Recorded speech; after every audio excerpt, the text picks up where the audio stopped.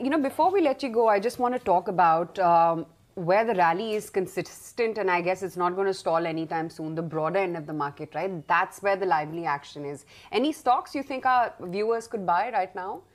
Well, you put it correctly. You're missing the woods for the trees. If you think of a 300 point on the index, that's hardly it is pitfall. Yeah. And if it doesn't move 300 points, so what's the...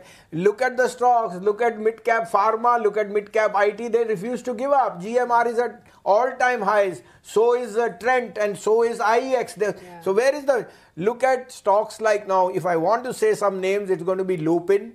It's going to be Maruti. Look. Maruti will sell 35 lakh cars this year and they used to sell 17, 18 lakh. That's the order book. Third is a stock called Apollo Hospital. Tomorrow numbers are going to be out. If I saw Indraprastha Hospital or KIMS, numbers are going to be the best in the last 3 quarters combined.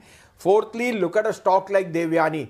Replace Jubilant with Devyani. Devyani's portfolio is doing extremely well and that one-off for Nigeria is just a provisioning. And last but not least, I think the fintechs which I've been saying, Paytm, Zomato and PB Fintech, they may have gone from 50 to 100, but they fell from 150 to 100.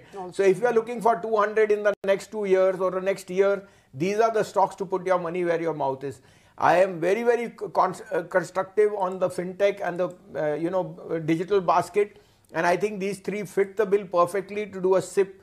But in large caps, I think this is a brilliant opportunity for Maruti, Lupin, Apollo Hospital and last but not least Gujarat Gas.